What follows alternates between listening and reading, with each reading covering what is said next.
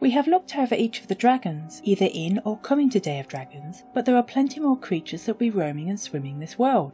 We all know the thornback crawlers, skittering bugs that can often be found around their nests, feeding on small toxic insects and concentrating them to fuel their own chemical deterrent. Many a dragon has had to munch on these bugs, only then to be forced to sleep off their toxins. Apparently the Forgotten Forests were not where they normally reside, instead living mostly in the lava lands, which explains their very dark to red colouring.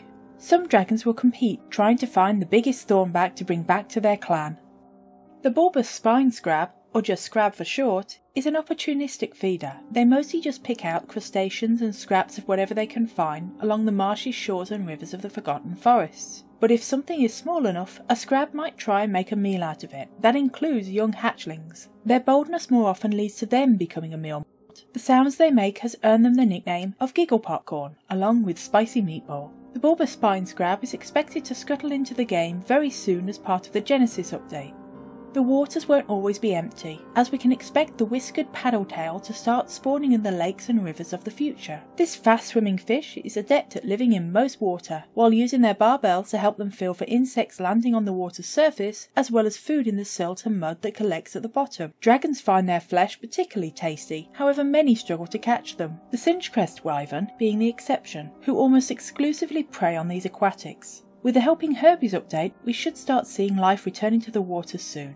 Dragons are not the only creatures that find the paddletail tasty, and their return will soon draw in larger creatures to the water. The swamp snapper is not to be taken lightly, and any unexpecting dragon had best beware when they go to the water to drink, or they could end up with more than they were bargaining for. An ambush predator, the snapper prefers to wait for its food to come to it, and it's really not picky. Small eyes mean its eyesight is not very good, relying mostly on smell and movement to guide it to a meal, with its powerful tail and legs helping it to lunge at incredible speeds from the water to grab anything it might consider to be a meal. Which is pretty much anything. Come the Toxic Exotics patch, it won't be safe to go back to the water.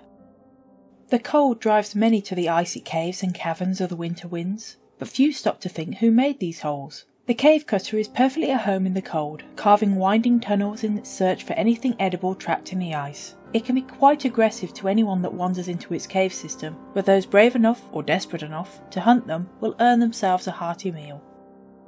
In the harsh winter winds, one would expect the cold to be your greatest foe, but under the ice hides a creature all dragons learn to fear, and a living warning that all are mortal. The Snow Slayer worm is a sight you won't soon forget, if you survive the encounter.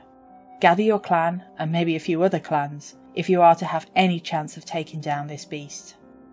The rhino creature has yet to earn its native name, but no dragon will be able to call it an easy meal. Its size and strength is only outmatched by its armour, which has evolved to perfectly repel aerial attacks. For many of the larger dragons, taking down one of these beasts is seen as a rite of passage, or a way for couples to prove their worth to each other. The dune weaver prefers to rely on camouflage among the shifting sands of the dunes, its body looking like a pile of rocks, or bones bleached in the harsh sun. If that doesn't work, they are prone to rolling themselves up and trying to be as difficult as possible to eat. Too bad there are few other options. The dunes are an inhospitable place to call home, with little but death and heat. However, it's not the surface that holds the greatest danger, but what lies underneath. The truth is that all dragons have to land at some point, be it for food, water, or to ease tired wings. But each step is a risk, and any moment could be one too many.